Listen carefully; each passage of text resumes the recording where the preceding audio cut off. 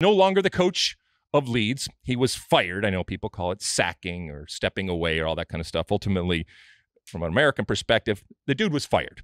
Okay. And every coach gets fired at a certain point, unless you are living in completely rarefied air. Not the first coach to get fired in this type of situation, and certainly not the last. And as I said, I think it is not a surprise and a fair firing given the potential disaster that it is from a financial perspective for Leeds to go back down.